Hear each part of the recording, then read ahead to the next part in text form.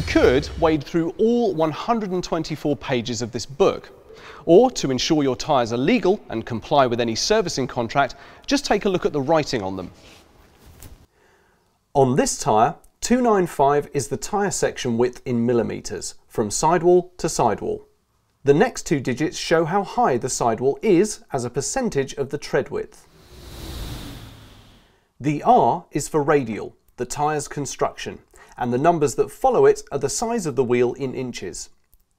Tyres with half-inch diameters, such as 22.5 inches, are tubeless.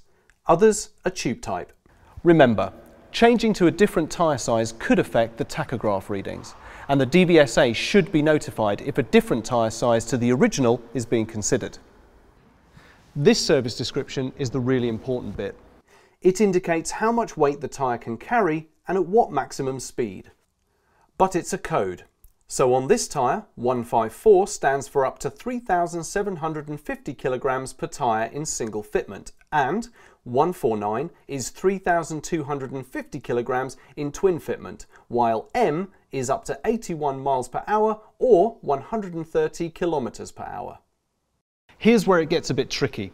There might be two sets of load index digits. If the tyre has a second set of load and speed index digits, as here, known as the unique point, it can be run at different speeds and carrying capacity. The same size tyre could have a different load index. If the vehicle has a plated axle weight of 7.5 tonnes, to be legal it must use a load index of 154 rather than 152. The marking FRT stands for free rolling tyre. These shouldn't be fitted to steering or drive axles.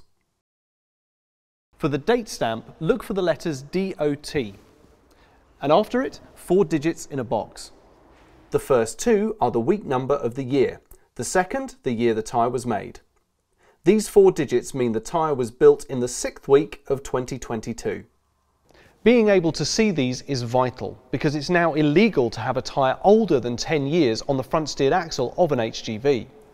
And tyres between 9 and 10 years old will get an inspection notice or advisory if subjected to official checks. Finally, the majority of Continental truck tyres feature this M&S designation. It stands for mud and snow and means the tyres are suitable for slippery conditions.